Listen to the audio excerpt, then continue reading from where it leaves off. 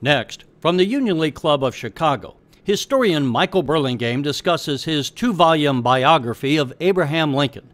This address was part of a day-long forum marking the 150th anniversary of Abraham Lincoln's first inauguration as president, held on March the 4th, 1861. This runs about 40 minutes.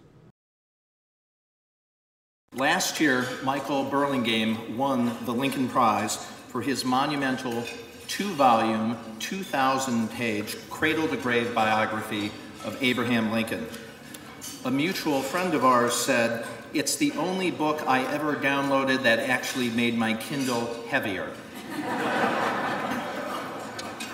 As of last night, I'm within 200 pages of the conclusion. I have much larger biceps and a much bigger head. It's absolutely a wonderful book and obviously commend to you. He is the Chancellor Naomi B. Lind Distinguished Chair in Lincoln Studies at the University of Illinois in Springfield, and a very dear friend. Please welcome Michael Burlingame.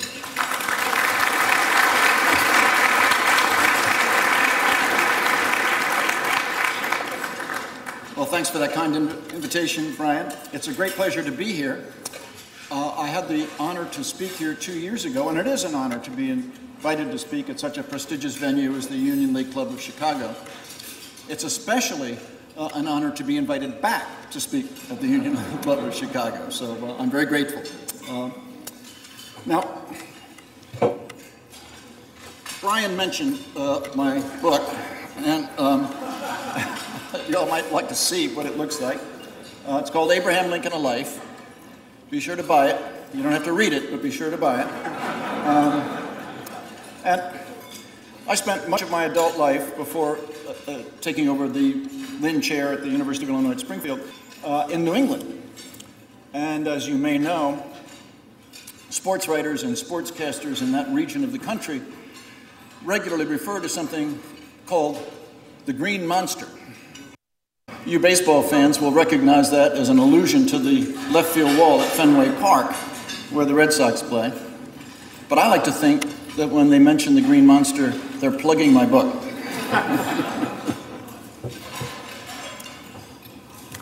Now, as Professor Zarefsky said so eloquently in his mesmerizing talk, there was likely to be some overlap. In fact, he stole half my thunder. So I have a carefully prepared address here, which times out to the exact spot, the amount of time that I was supposed to speak, and I'm going to have to make some adjustments.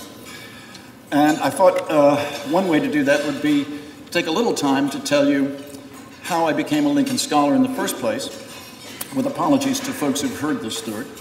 It's partly because I was born and raised in Washington, D.C. This was slightly after the unfortunate event at Ford's Theater. I don't mean to joke about my age. I'm 69, but I prefer to think of it as 20 Celsius. Feel free to use that. I stole it from Tom Lehrer. And so growing up in Washington, I saw the Lincoln Memorial, the Ford's Theater, the White House, the Capitol, picnics at Manassas. Well, so that, I think, predisposed me to be a Lincoln Scholar.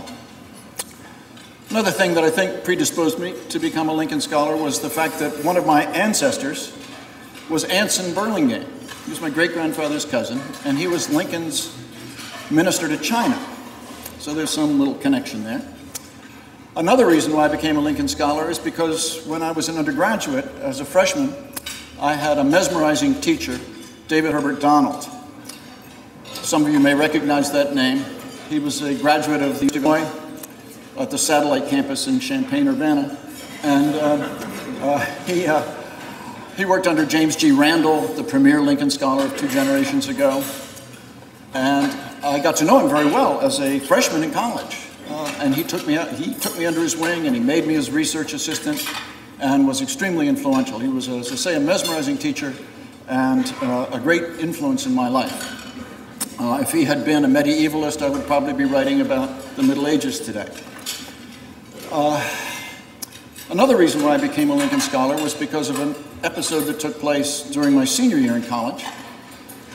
I was it was actually the summer between my junior and senior years. I was working at the Library of Congress as a summer employee, and I was working in the manuscript division. And then that job had been obtained for me through the good offices of the chairman of the history department at my university, and he was there working on his magisterial history of European economic development. And he would regularly invite me to join him and his friends for lunch. And it was a treat for a callow youth of 20 Fahrenheit, as I then was, to have lunch with distinguished scholars of American history and European history. And one day, about a dozen of us were sitting around the table at the Library of Congress cafeteria, and a fellow started to tell a story about Douglas Southall Freeman. And that name may ring a bell with some of you. He wrote a 4-volume biography of Robert E. Lee and a 3-volume study of Lee's lieutenants. And at the end of his life, he was writing a multi-volume biography of George Washington. And this fellow said, the funny thing about the author, Freeman, as each of the volumes of the Washington biography appeared, you could detect changes in the author. He began to adopt Washington's gestures and Washington's mannerisms, and began to talk in 18th century locutions. And he even began to look like George Washington. Well, at that point, I straightened up my bow tie and said, well, when I graduate from college, I'm going on into a PhD program in history, war, and Reconstruction, and people have told me that I look like Abraham Lincoln. At which point, he banged his fist on the table, and all the silverware jumped up and came clattering back down to the green formica-clad tabletop. And he announced in a voice that could have been heard in Chicago if the door had been opened at the Library of Congress, "Holy mackerel, Mike, you're ugly, but you're not that ugly." And I think ever since that day, I knew I was fated to be a Lincoln Scholar. But, okay, enough levity. Let's get down to business here. The focus of my talk is to emphasize that Lincoln, in drafting and delivering the first inaugural address, was in fact conciliatory. Now, it's fashionable in some historical circles these days to claim that Lincoln was insufficiently conciliatory between the time that he was elected in November of 1860 and the time he was inaugurated in March of 1861. And that he should have done more to placate the South, perhaps delay the onset of the Civil War, or even avert it. And he therefore failed as a statesman in this period between his election and his inauguration. Now, this is not a particularly new theory, but in fact it was most articulately put forward about 70 years ago by a distinguished historian named David Potter. But it's also, it's enjoying something of a revival these days. Last month in Springfield, on February 11th and 12th, which we Springfielders refer to as the High Holy Days, two scholars, one a rising young scholar and one a very senior scholar, made the argument that Lincoln was insufficiently conciliatory, and that he should have been more willing to meet the South halfway. Well, I would like to argue that the inaugural address that Lincoln delivered on March 4th, 1861, was in fact struck a great balance between being sufficiently conciliatory to the South and sufficiently firm to placate and to please the Republican Party, which had honored him with the nomination. And as we have heard Professor Zarefsky so eloquently explain, when Lincoln drafted his first inaugural address, he was a hardliner. Lincoln, like many people in the North, was indignant at the South for having, or the lower South, for having seceded. And in fact, he was indignant at the Buchanan administration for acquiescing in the secession of the 7 states of the lower South. And when he heard a rumor that the Buchanan administration was going to allow the South Carolinians to take over Fort Moultrie, one of the forts around Charleston Harbor, Lincoln said indignantly, if that happens, they ought to hang Buchanan. Well, he was really quite indignant. And so he was powerless as he sat in Springfield, and South Carolina, then Florida, then Alabama, then Georgia, then Mississippi, then Louisiana, then Texas all seceded. And Lincoln regarded his great challenge in framing the first inaugural was to keep the upper South, that is the states of Virginia, North Carolina, Tennessee, Arkansas, Maryland, Delaware, Missouri, all those states, and Kentucky, of course, in the Union. And so, as he worked on his inaugural address, he started off by taking a hard line. As Professor Zarefsky pointed out, the final sentence of the original draft, shall it be a piece or a sword?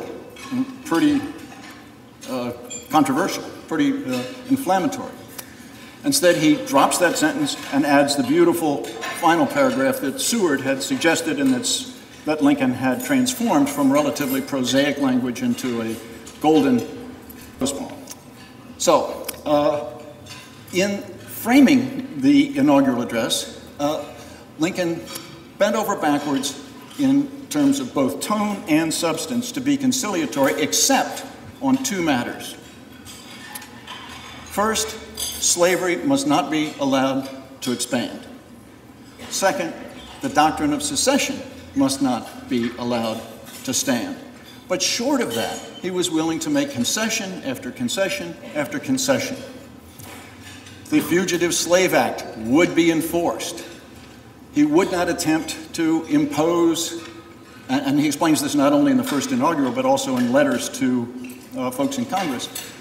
He would not seek to impose abolition on Washington, D.C., or in federal forts, or in federal facilities elsewhere in the South. He would not appoint abolitionists to serve as postmasters and revenue collectors and other civil servants in the Deep South.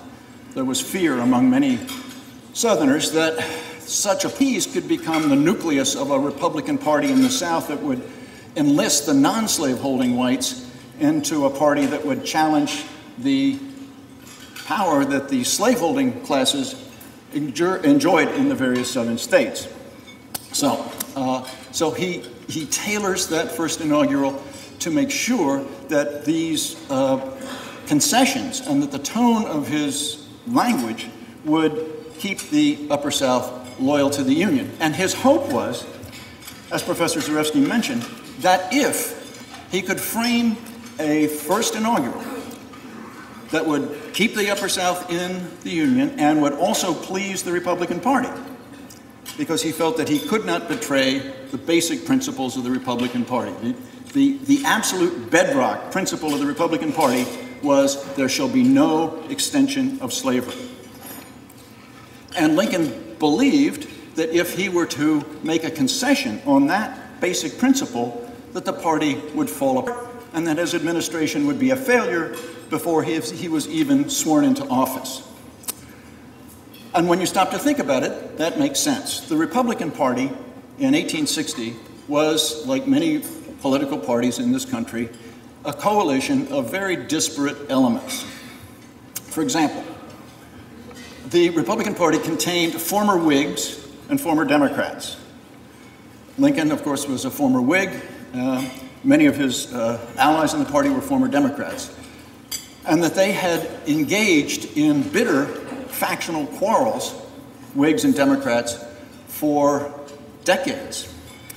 And getting former Whigs and former Democrats to cooperate with each other was a little bit like in Connecticut, where I lived for many years, getting Yankee fans and Red Sox fans to cooperate with each other.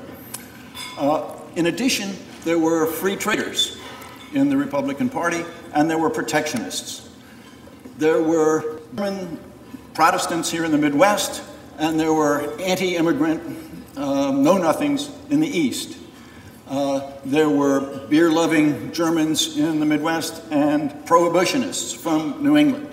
There were abolitionists in Massachusetts and slaveholders in Kentucky. How do you keep all of these elements together? The glue that allows these elements to cooperate with one another is the principle that slavery is wrong and shall not be allowed to expand into the territories. And that turns out to be the one issue that critics of Lincoln, both then and historians today, focus on. Lincoln should have made some concession on that territorial issue. And it has been argued that there was one compromise proposal that was floated during the secession crisis that might have actually worked. And that was known as the Crittenden Compromise. It was named after a Kentucky senator named J. Crittenden. And it, in essence, it was a complicated package, but the heart of it was that the line that had bisected, a kind of equator that had bisected the Louisiana Purchase territory, that enormous hunk of territory that was purchased in 1803 from France, and which was divided into a northern zone where slavery was forbidden and a southern zone where slavery was allowed, along a line of 36 degrees and 30 minutes. And the Crittenden Compromise called for just taking that line, which ran from the Mississippi River out basically to the Rockies, and extending it all the way to California. Above that, in the territories that the United States had acquired from Mexico, slavery would be forbidden. Below that line, slavery would be allowed. Lincoln emphatically worked behind the scenes to defeat that proposition. When, as Dr. Schwartz pointed out, he writes to Congressman Kellogg and to other members of the House and the Senate saying, do not cave in on this Crittenden Compromise, do not make compromises on the principle that slavery shall not be allowed to expand into the West. Now, could Lincoln have reasonably supported that without, in effect, ruining his administration? That seems to me to be an unreasonable expectation. Another criticism that's made about Lincoln in his period between his election and his inauguration is that he didn't try hard enough to put Southerners into his cabinet. Now, he did name 2 men out of the 7 men who served in his cabinet from slave states. Montgomery Blair, who was his Postmaster General, was from Maryland. And the Blair family had connections not only with Maryland, but also with Missouri. And from Missouri, he took Edward Bates to be his attorney general. Now, these are border states. He did try to get people from below the border states into the upper South states of Virginia, North Carolina, and the like. But they turned him down. So again, Lincoln was being conciliatory. He was trying to get somebody from the South below the border states, and his efforts turned out to be a failure. Now, Professor Zarefsky dealt with the question of whether the first inaugural should be considered a success or a failure. And that some people say, well, he tried to keep the Upper South in, but the Upper South seceded. Well, that's one way to regard the first inaugural as a failure. But I would like to suggest that, in fact, the first inaugural was a success. Because what Lincoln was trying to do was to, as I said earlier, to keep the Upper South in the Union. And the response to the first inaugural was basically positive in the Upper South. Members from Tennessee, from Kentucky in Congress said, you know, we can live with this. One of the things that the senator from Tennessee, Andrew Johnson, said is, look, I can go back to Tennessee and I can get people to defeat the secession movement because Lincoln's first inaugural is conciliatory and it contains support for the 13th Amendment. That was the amendment that it was pointed out, guaranteed slavery in the states where it already existed. Now, it may seem ironic that Lincoln would support an amendment that would guarantee slavery since he was the great emancipator, but Lincoln, in fact, regarded the 13th Amendment as it was proposed on the eve of his inaugural address as a tautology, that it was already in the Constitution, that the Constitution prohibited any federal tampering with slavery in the states where it already existed. And the adoption of the 13th Amendment, which passed the Senate in the wee small hours just before Lincoln's inaugural address, it was about 4 in the morning and Lincoln gives his talk at noon. The passage of that amendment through the Senate by a bare 2/3 majority seems to have been Lincoln's handiwork. That it looked as though it was going to stall in the Senate. Lincoln meets, the evidence for this is not conclusive, but it's suggestive, meets with senators who will heed his advice and they vote in sufficient numbers to get that amendment through. So here's Lincoln. He's making the concession of the 13th Amendment. He's making the concession of trying to get Southerners into the cabinet. He's making the concessions that he makes within the inaugural address, and it seems to have worked. That is, the Upper South seems to have regarded it, on the whole, as peaceful. And so, in that sense, it should be considered a success. However, and I imagine Lincoln on the eve of March 4th, going home to the White House, spending his first night in the White House, and relaxing and saying, wow, we dodged a bullet. I've been able to get inaugurated. I've been able to deliver an address which I think will please the Republican Party, seems to do that, and will please the Upper South, seems to do that. And now we can let time work its healing wonders. The Upper South will stay in the Union. The Lower South, which consists of just 7 slave states, will eventually, in the course of time, come to realize that they are too small to form an independent republic, and that they will voluntarily rejoin the Union. And so as Lincoln relaxes and takes that consolation, he then wakes up the next day and is handed a letter saying, Fort Sumter is running out of food, and within 6 weeks, it will have to surrender unless you decide to resupply it. And so the first inaugural then turns out to be undermined. The effect of the first inaugural is undermined by this word from Charleston, from Fort Sumter.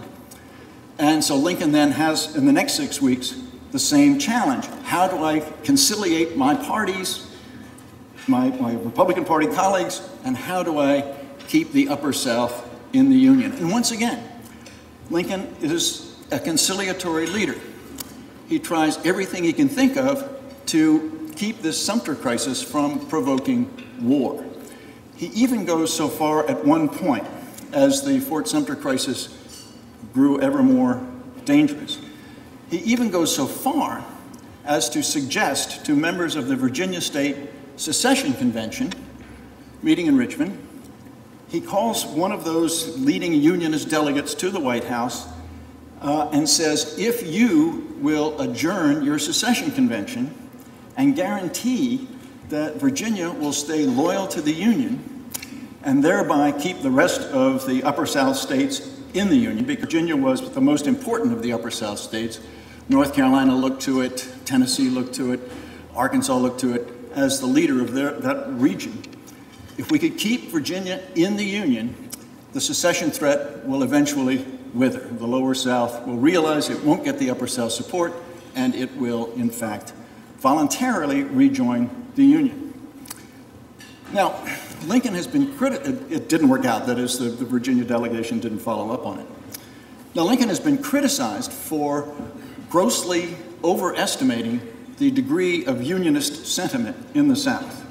This notion that the South would voluntarily come back into the Union. And was Lincoln being hopelessly naive? Well, I don't think so.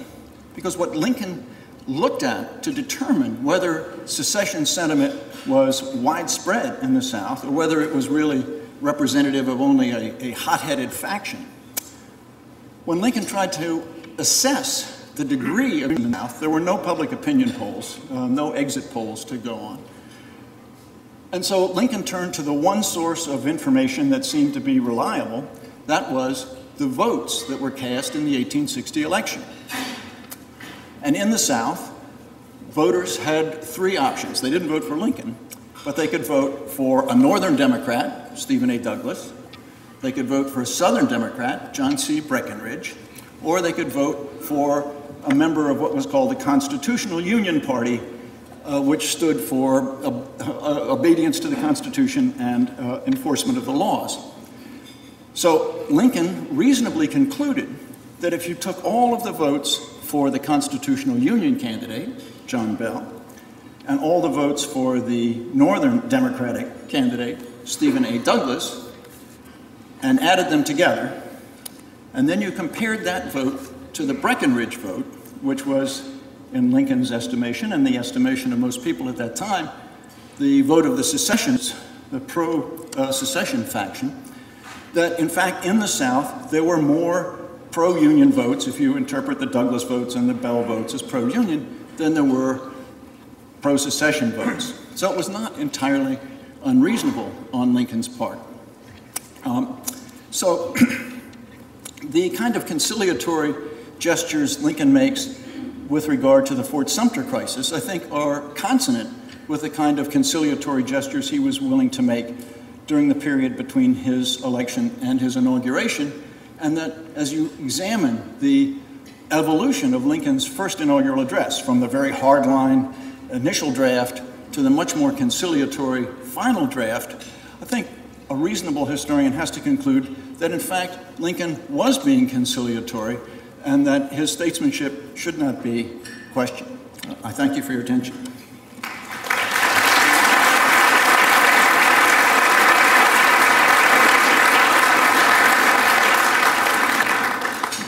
Now I'd be happy to answer any questions or respond to any comments. Here we are.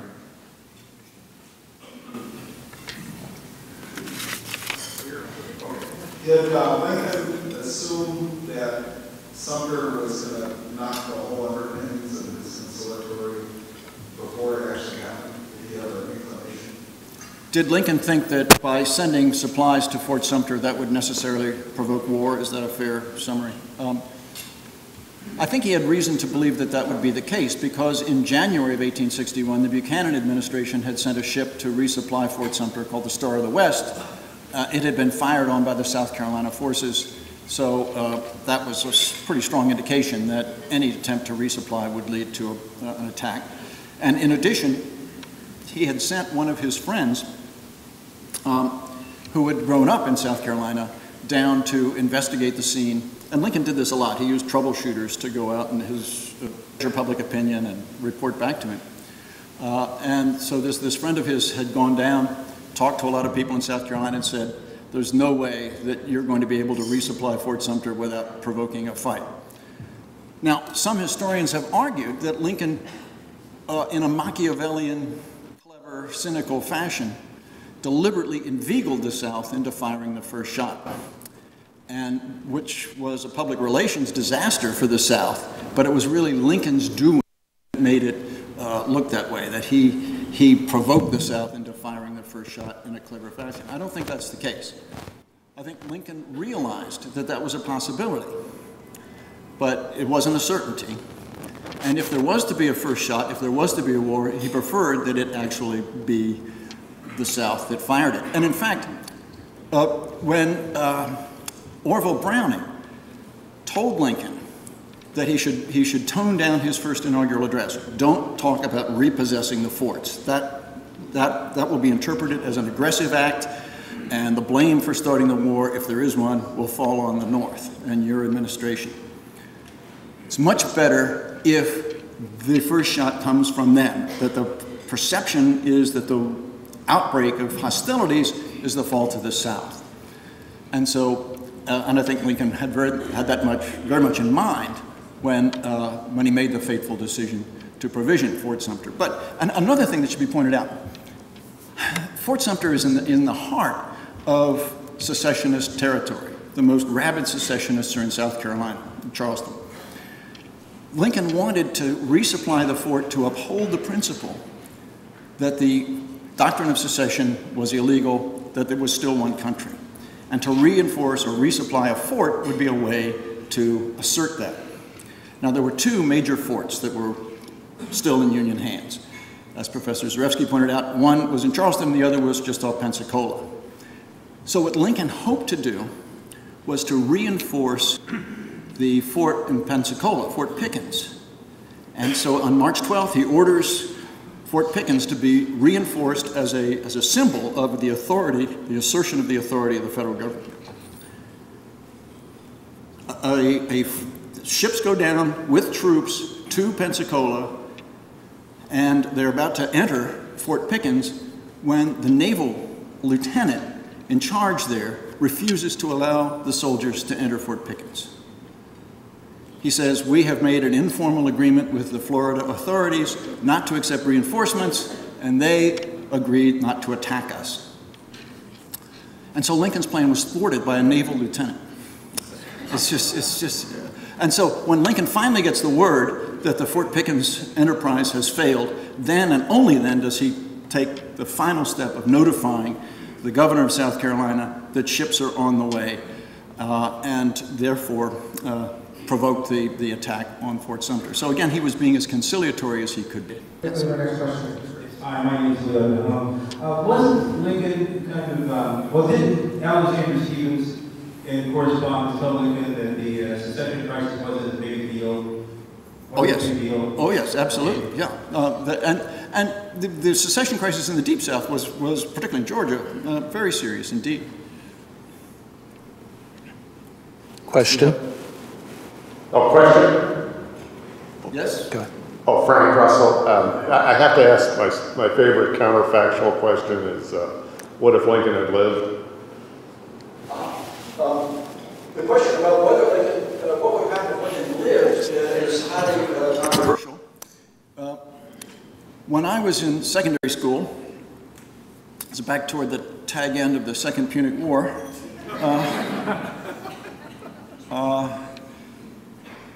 the standard interpretation of that question was this: that Abraham Lincoln favored a merciful and generous set of peace terms for the South. That he had spelled those out in December of 1863 in a special message to Congress in which he proposed what became known as the 10% plan, whereby the southern states could come back into the Union, have full representation in Congress, participate in presidential elections, have their own governors and legislatures, if a population equivalent to 10% of the voting population of 1860 would take an oath of loyalty to the Union. There would be certain high-ranking Confederates would be exempt, but almost everybody else would be granted amnesty and pardon. There was no insistence that there be black voting rights, black citizenship rights, or the like, but you could come back into the Union if you got 10% of your population to take future loyalty and to agree that slavery was dead. Now, the interpretation that I was taught as a youngster was Lincoln proposed this modest, generous set of peace terms, and then he gets killed, and Andrew Johnson, his vice president, simply tries to carry out the plan that Abraham Lincoln had spelled out in his 10% proposal back in December of '63. And that he got crucified by the radicals in Congress. And the same thing would have happened to Lincoln. That it was good for Lincoln's reputation that he got killed when he did. Well, most historians, and myself among them, don't believe that at all today. And one of the most important pieces of evidence to suggest that that interpretation is wrong-headed is that on April 11th, 1865, 2 days after Robert E. Lee surrendered, Abraham Lincoln gave his last public speech, which of course he didn't know was going to be his last public speech. And the public expected an exercise in national self-congratulation. We've won the war, let's hear it for the Army and the Navy. Lincoln gives a very sober, detailed analysis of Reconstruction, focusing on Louisiana, which would be a kind of template, a model for the other 10 Confederate states. And in Louisiana, there had been a Reconstruction process underway. It had, a governor had been elected, a legislature had been elected, a constitutional convention had been held, and Congress was impeding the seating of the senators and congressmen from Louisiana. Lincoln was trying to get them to recognize that government as a legitimate government. And so he spells this out in his last final address. And in the course of that address, he says, now there are some people who object to the fact that in Louisiana, the Constitution does not permit blacks to vote. But I believe that some blacks in Louisiana, and by extension elsewhere, should be allowed to vote, particularly those who have served gallantly in our ranks and those who are very intelligent. And We think he meant by very intelligent literate, because there was a fairly large literate black community in New Orleans. And so he's shifting dramatically away from the December 1863 Reconstruction Plan to a plan now that would be more acceptable to the radicals in Congress, which would include black voting. And Andrew Johnson had no desire to see blacks vote. Andrew Johnson was an East Tennessee, dyed-in-the-wool racist. And Lincoln, and this is something that has been known for a long time, but I think the significance of this historical fact has been underappreciated. When Lincoln publicly called for black voting rights in that speech on April 11th, 1865, a member of the audience heard it and was incensed. And he turned to his friends and said, "That means nigger citizenship. That's the last speech he's ever going to give. By God, I'm going to run him through." And that's John Wilkes Booth.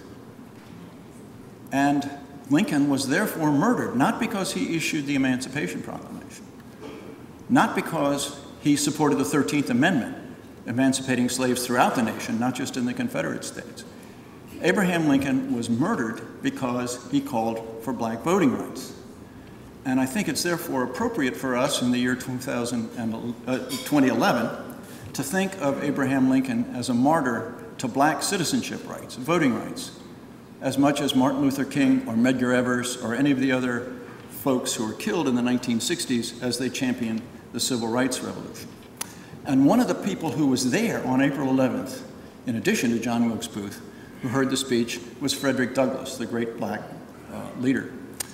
And Frederick Douglass said in a speech later that year, he said, "When I and my friends heard Lincoln talk about black voting rights on that memorable April 11th, 1865 day, we were disappointed because of the limited scope of that proposal. Just voting rights for soldiers and sailors and the very intelligent.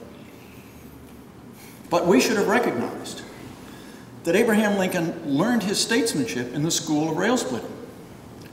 And to split a rail, you take a wedge and you insert the thin edge of the wedge into the log. And having done that, you then take a maul, a big hammer, and you drive home the thick edge of the wedge.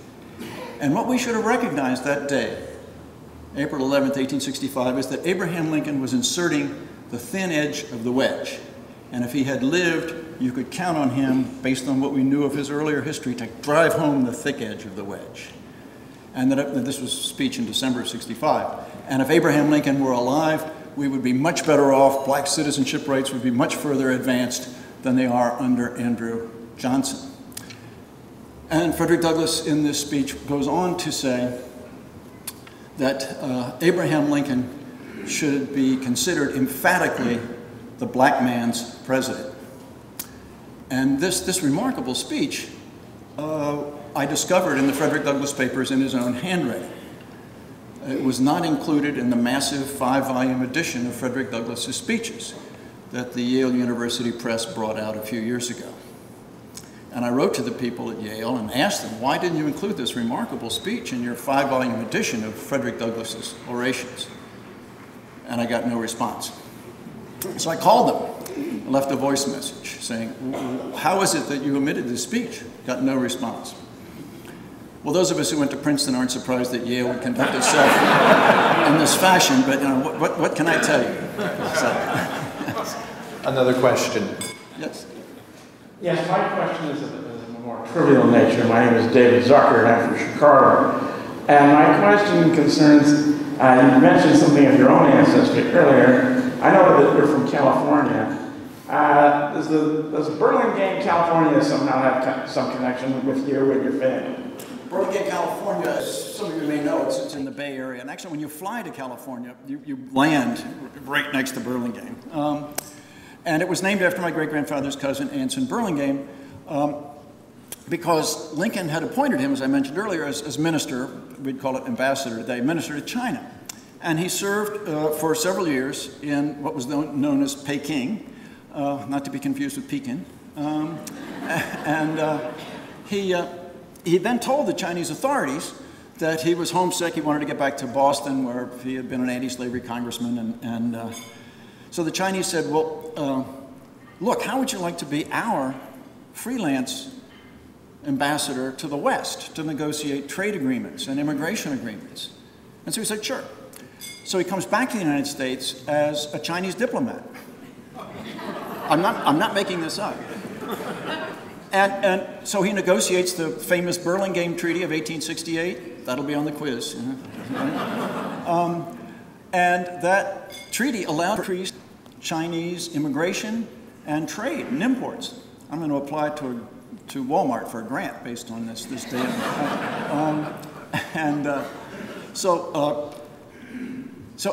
As a result, the merchants of San Francisco were delighted because they had more goods coming through, and they prospered as a result of this. And so they decided to name a town after him.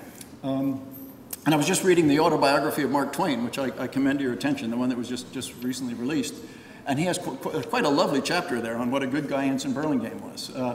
When Burlingame was going out to China, he was in Hawaii briefly, and then Mark Twain happened to be in Hawaii then on assignment from the Sacramento Daily Union, doing stories about life in Hawaii.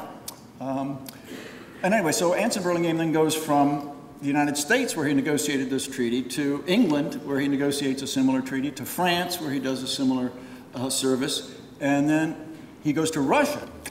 And then he dies under very mysterious circumstances in the town of St. Petersburg. And I'm going to prove in a scholarly article someday that that's the ultimate origin of the Sino-Soviet split, that the Russians never forgave the Chinese for killing, the Chinese never forgave the Russians for killing Uncle Anson. Okay, well done. Thank you once again. You're watching the Illinois Channel, an independent nonprofit corporation formed to provide gavel-to-gavel coverage of Illinois state government and other public affairs events taking place across Illinois.